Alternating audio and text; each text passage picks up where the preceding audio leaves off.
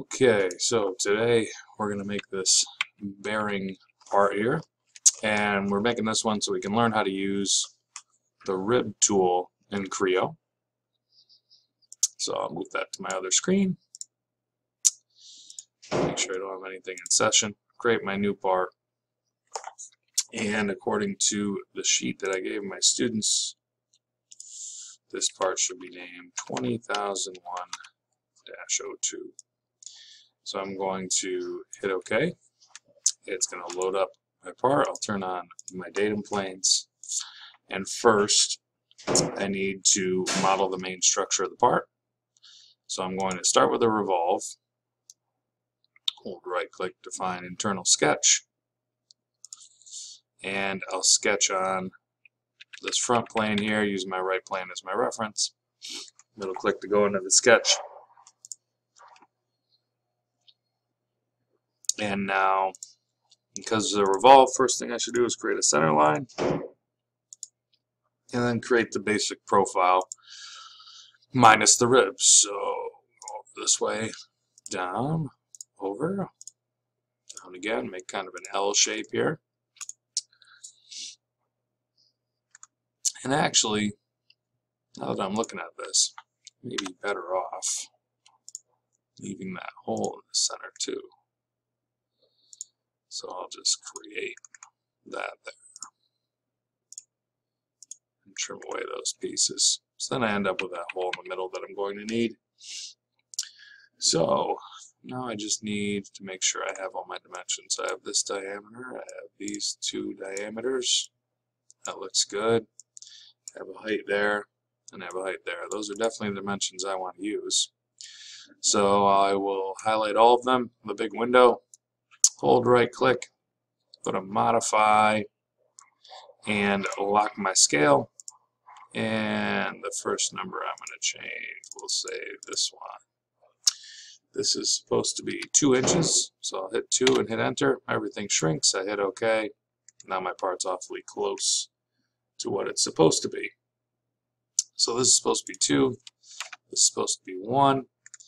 If you need to put a diameter dimension in, if you don't know how to, you're going to select dimension up here.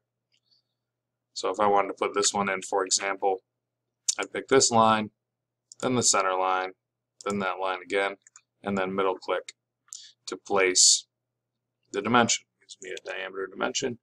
The diameter of this one is 4.25. The height of the piece is 3. You can see it doesn't make it a strong dimension because it was already 3. So I can just pick my dimension, hold right click, pick strong. Now it's a nice strong dimension. And then down here,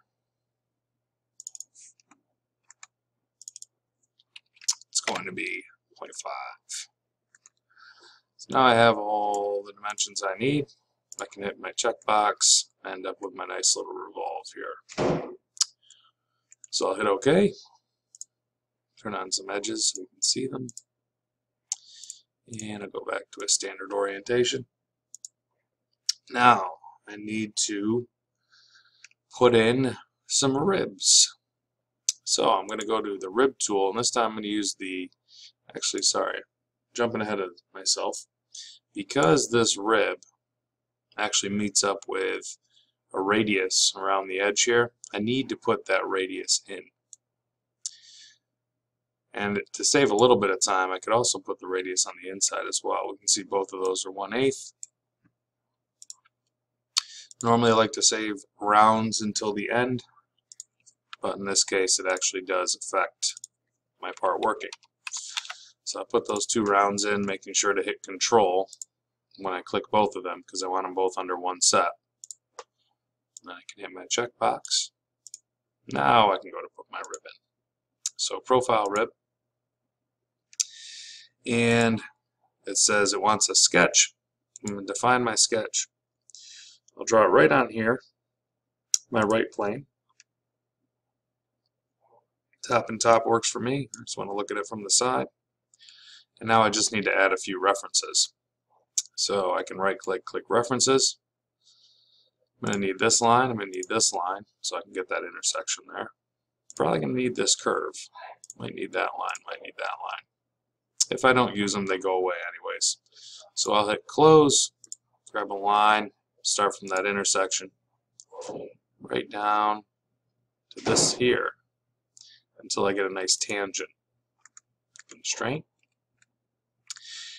That's all I need for my rib right now. I'm going to hit the checkbox. You can see, based on the way this arrow is flipped, it will change. So if it's flipped out, it's going to try and fill in this area. We can see obviously there's nothing out here, so it can't make it. If I flip it in, it's going to follow this line and continue to create the rib until it intersects another part. So you can see it doesn't go through the part here, but it fills in this area.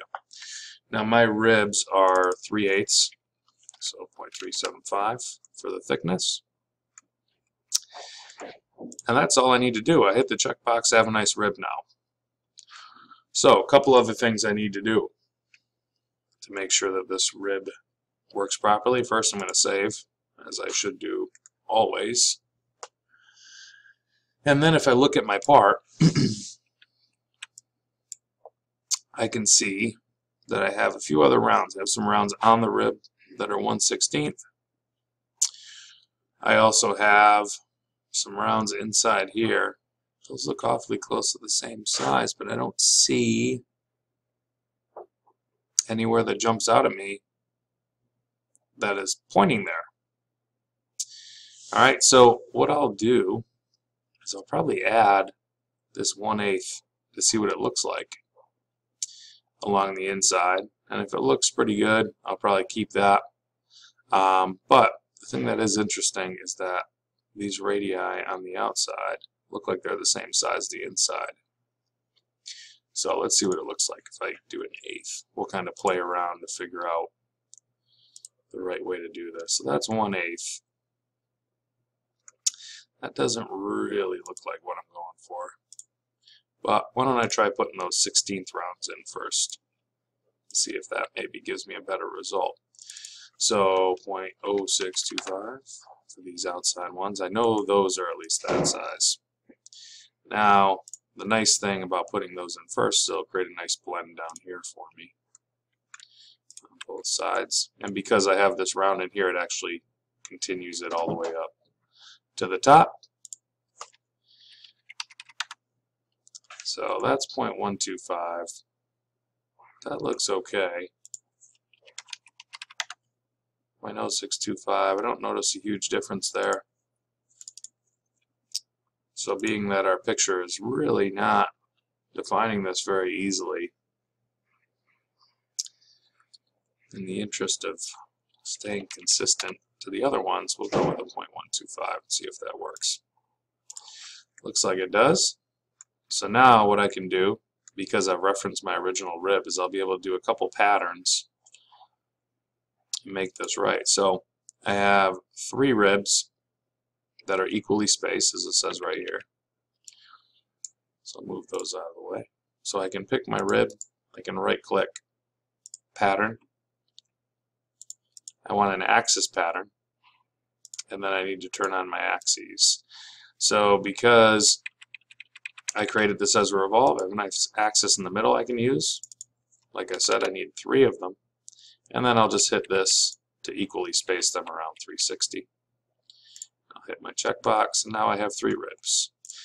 Because I referenced the original rib on these other rounds, what I can do now is when I right click my first round and hit pattern, puts a reference pattern in, and you can see it's going to automatically pattern that to the other ribs. So I hit OK, now it's patterned to the other ribs. Now my other one, I can do the same thing. Reference pattern, click to pattern it. Look at that. Now I saved the work, did it all in a couple quick patterns. And the nice thing about this is if, let's say, down the road I find I need 4 ribs, well, now those other patterns are going to update, and now I have 4 ribs, and those reference patterns automatically pattern to an extra rib, which is a big advantage. But the key here is that I really want to make sure I get everything right before I start patterning things around.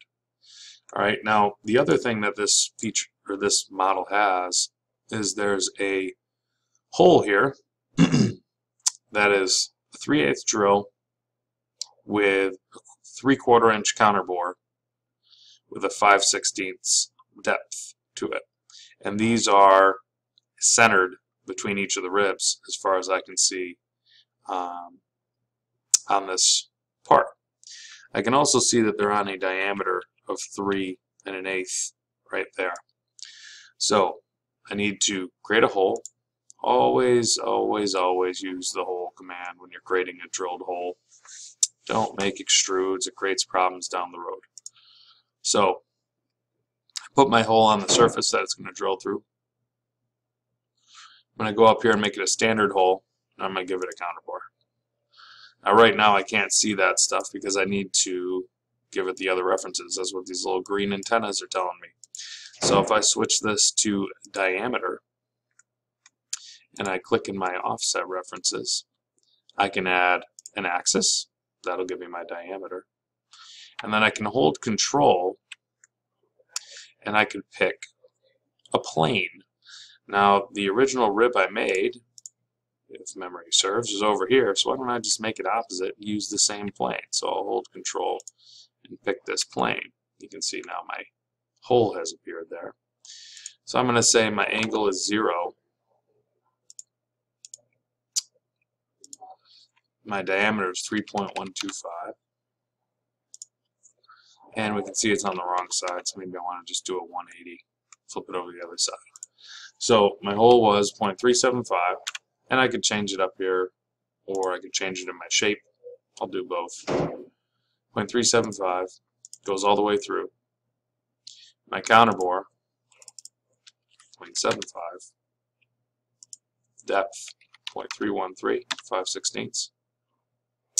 And we can see now I have that hole in there. Okay, so from here I can just hit my checkbox. I can right click while it's still selected, or I could right click it over here. Pick pattern,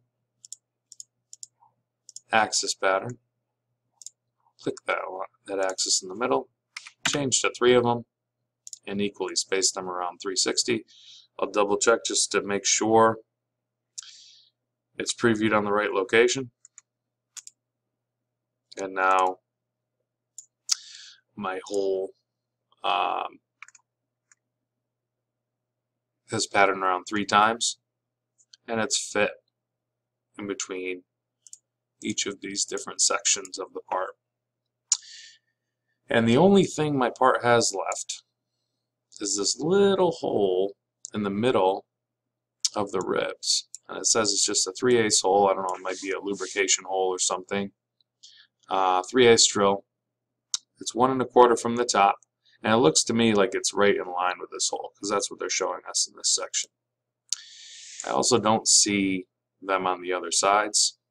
It doesn't say there's 3 of them, so I'm just going to put 1 in. So for the hole, I'm going to click on this tangent surface. I'm going to drag one of my references up to the top, and I'll drag one to this plane. Now I'll undo that just in case you want to do it a different way. I could have, it's a radial hole because it's on a cylinder, but I could have just clicked in offset references, held control, picked the top, and then picked my right plane.